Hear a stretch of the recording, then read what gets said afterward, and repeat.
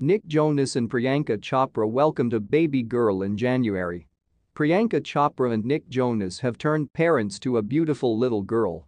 The couple took to social media to confirm the news.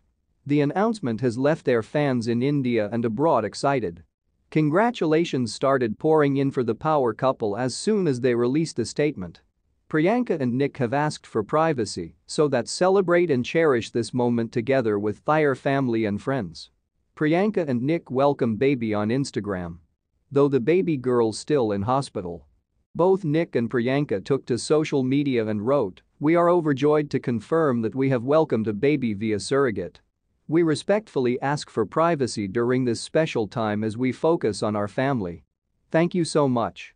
Now, a Daily Mail report has stated that Nick and Priyanka's baby girl is 3 weeks premature. Their little bundle of joy arrived into the world at 27 weeks and is in a hospital in Southern California. The little one would remain in hospital till she is healthy enough to go back home. When Priyanka hinted at welcoming a child, people didn't believe because she showed no signs of pregnancy, and we all were very surprised when she announced the arrival of their little bundle of joy.